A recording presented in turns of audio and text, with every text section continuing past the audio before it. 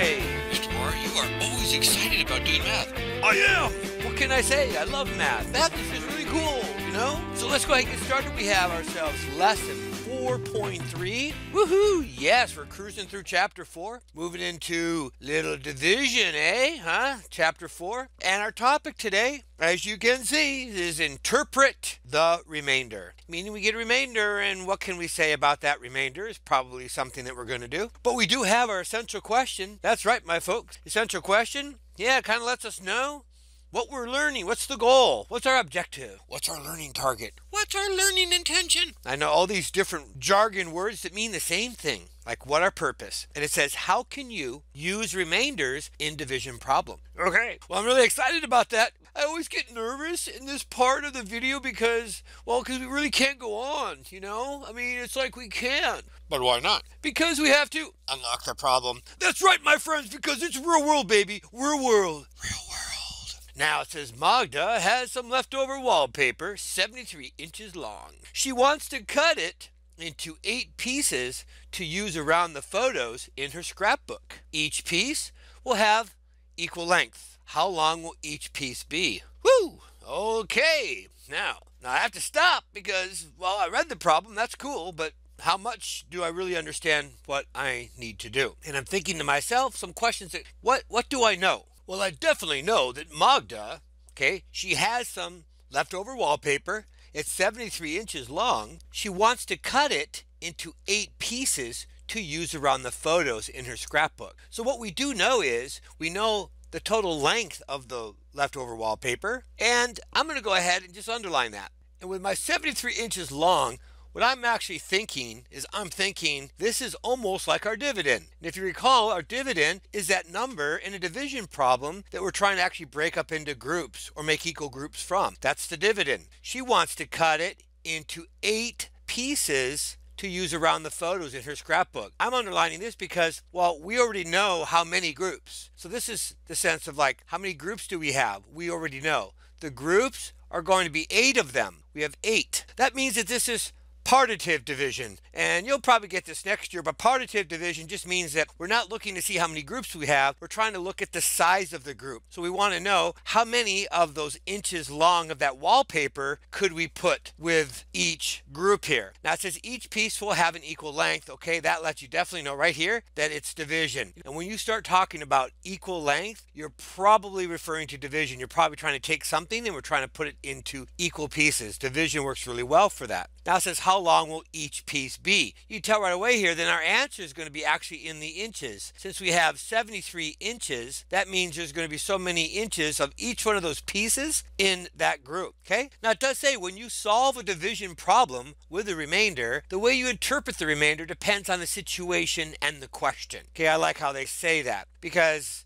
it's a real world problem, right? One way, it says to write the remainder as a fraction, okay? And so sometimes we can write the remainder as a fraction. We have the numerator, right, that's on the top, and we have the denominator that's on the bottom. So here it says the divisor is, well, we know the divisor is 8 pieces. Okay, we saw that up above. And that divisor in this situation ends up being the number of groups. And I'm just going to write my little hashtag. I used to call the pound sign, but now, because of Twitter, it's hashtag the number of groups. Now it says the blank is 73 inches. Well, that would be the dividend, wouldn't it be? Now we come down here, it says divide to find the quotient and remainder. Remember that quotient is this right here. That's our 9. Okay, and it turns out, I guess that's 9 because 8 times 9 is going to give you a quantity of 72. And maybe you're familiar with the long division where we divide the number in, which we think is dad, mother, because we're going to multiply the 9 and 8 together. Then we have sister for subtract. There's just one left over here. And then of course we have brother, and that's just if we're going to bring down another one. But so this remainder went up top here. So what we have then is we have 9. The remainder represents 1 inch over, okay, because we couldn't put that into any more of the 8 groups. So which can also be divided into 8 equal parts and written as a fraction. Okay, so this is something that we can do. So since we know the divisor is 8, we can take that 1 now, say that's our remainder, and then take our divisor, which of course we already know is the 8, and now we can actually say that it can be written as a fraction, 1/8. Now write the quotient with the remainder written as a fraction. Okay, so we're going to have 9 inches, and then we're going to have our 1/8. So each piece will be 9 and, whenever we say that word and, that's a sign of a fraction or a decimal, okay, whenever we use the word and. And the reason why I'm just writing this down, because it's really easy to say and when we say like 345. But whenever we use the word and in math, we're referring to that now we're talking it's what's to the right of the decimal, okay? I say to the right of the decimal, meaning here's our whole number part, here's the part. So you have whole part, and then of course you have part would be the best way to describe that. Just a part. It's not the whole part, it's just a part. And that's what we have here. We have 9 is a whole part, 1/8 is the part. And that 1/8 is your fraction and your decimal. So we always sneak in that word in there. And I'm going to put my caret going this way. You just sneak that word in your and, because we know what's to the right of it is less than 1 whole. 9 and 1/8 inches long. Okay, I don't know. How does that sound to you? Pretty good, pretty good. Is there any more on the bottom here? Indeed we do. We have try this. Okay. Daniel made 32 ounces of soup for 5 people. 32 ounces of soup for 5 people.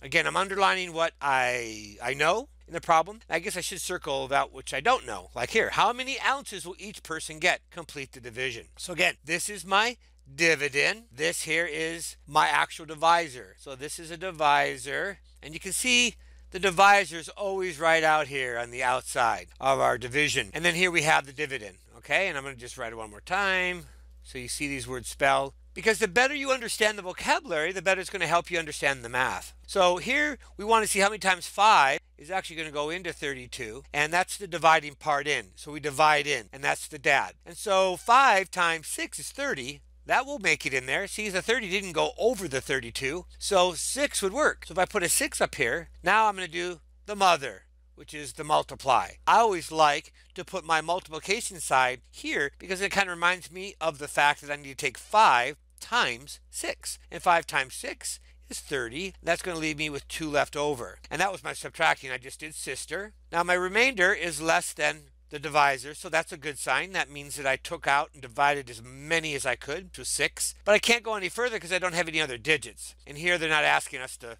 figure out a decimal. That's for like later. Okay. And so that said, I'm going to go ahead and say, okay, I'm going to take my remainder. Remember, my remainder goes on the top. Oh, that's a weird looking 2. Oh, it looks like a Z. Oh, I can't live with that. No. Ah, much better. I even got a kind of a blue color. Cool. So that's my remainder. And then remember, out of the divisor, which was the 5. So now we can say that each person is going to get 6.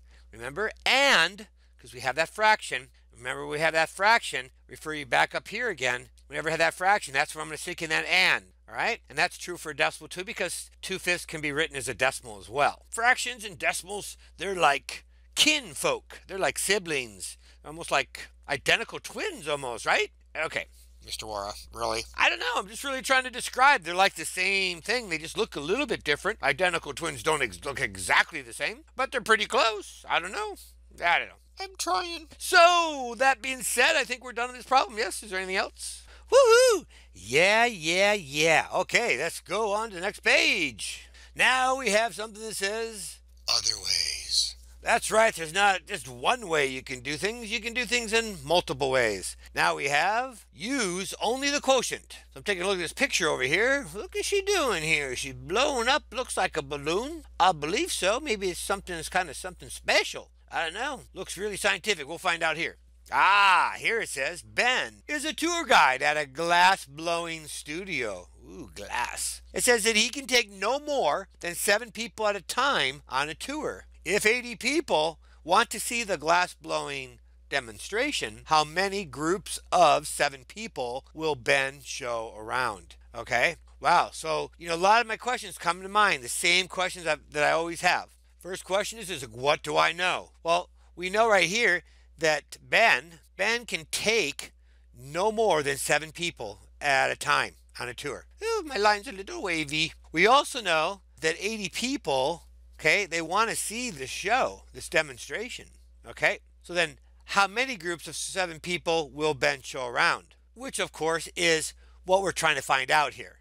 Okay, so I'm just going to circle this. There we go, something like that, so you can just kind of see what I know, what I need to find out. So it says first, decide to find the quotient and remainder. Then decide how to use the quotient and remainder. So first thing I need is divide. Well, why do I have to divide? What's the purpose? Can I explain in words why I need to divide here? And I can tell you that my mind and what I'm thinking right now is that because 80 people want to see the glass blowing demonstration, so it's like this big crowd of people, that kind of gives me the idea that, okay, this is the dividend, so this is the number that we're trying to divide because we want to create these groups of 7.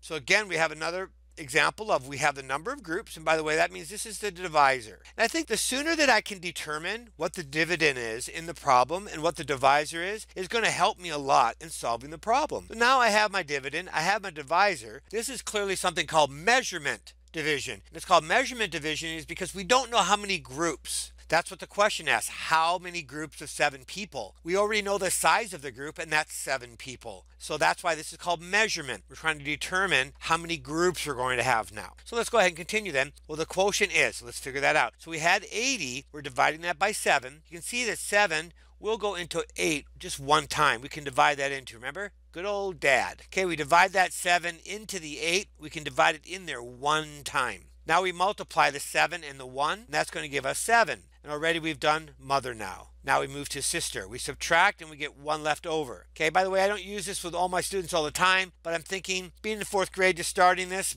might be very helpful because students do tend to forget what steps come next. It's a natural thing. It's a weird thing that you just have to memorize these rules and how you divide. But anyway, you bring the 0 down, that's the brother. The brother brings the 0 down because there is a 0 there we did not use. 7 will go into 10 now. One time, that's why you can see the other one up there. And now with that, it's going to give us 7, but it's going to give us a remainder. I'm going to move it over here, okay? Running out of room here. And that's going to be a 3. If you subtract 7 from 10, you get 3 left over. So that means you have a remainder of 3. So we have 11, remainder of 3. That makes sense because 7 times 11 is 77. And if you add on the 3, you're going to get 80, which will get us back over there. So the quotient here is definitely 11. The remainder here is 3. Now it says here that Ben can give tours to 7 people at a time. The quotient is the number of tour groups of exactly 7 people he can show around.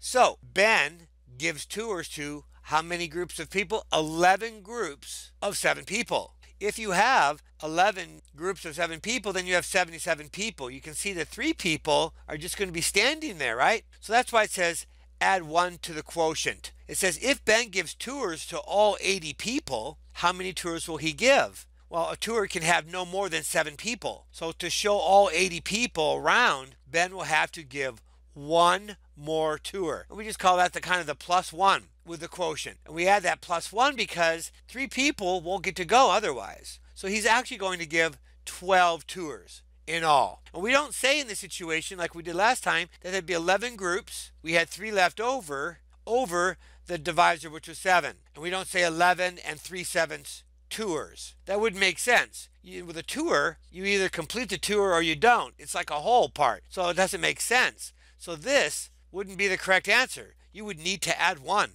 Now, obviously, the last tour, there'd only be 3 people in the group, probably good for them, right? It'd be like a real kind of intimate small group as opposed to a larger group of 7. Now let's come down and see what else we have here. Now it says use only the remainder. So now it says Ben gives tours to all 80 people. After he completes the tours for groups of 7 people, how many people are in his last tour? Well, we already talked about that, right?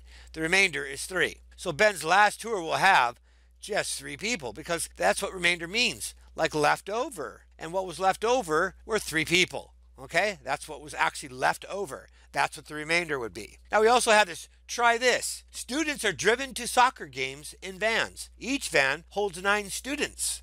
How many vans are needed for 31 students? So now they're trying to get us to jump right to A, we need to recognize that as the dividend. This is also, well, the question is, this is what I'm trying to find out, how many vans are needed, okay? How many vans? That's our question. But the 31 people, 31 students, that is our dividend. Each van holds 9 students. So we already know how many are going to be in the group. So we want measurement division because we know the size of the group. Each van, that's the group, is 9 students. We need to know how many vans. So that suggests that we're going to be going after measurement division. So we divide 31 divided by 9. So we set it up. 31 divided by 9. Of course, 9 won't go into 3, but it'll go into 31. Oh, I'd say about what, 3 times? That gives us 27. I just did the dividing part, and now I did the multiplying. 9 times 3 is 27. I'm subtracting now. And you can see I'm going to end up with 4, because if I regroup, I end up with 4. So I have remainder 4.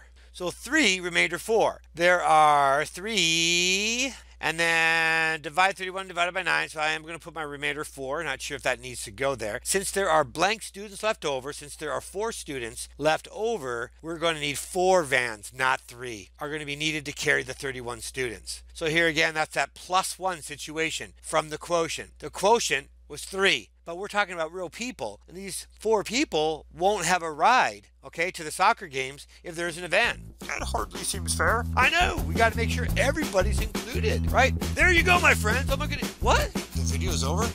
No! Really? Already?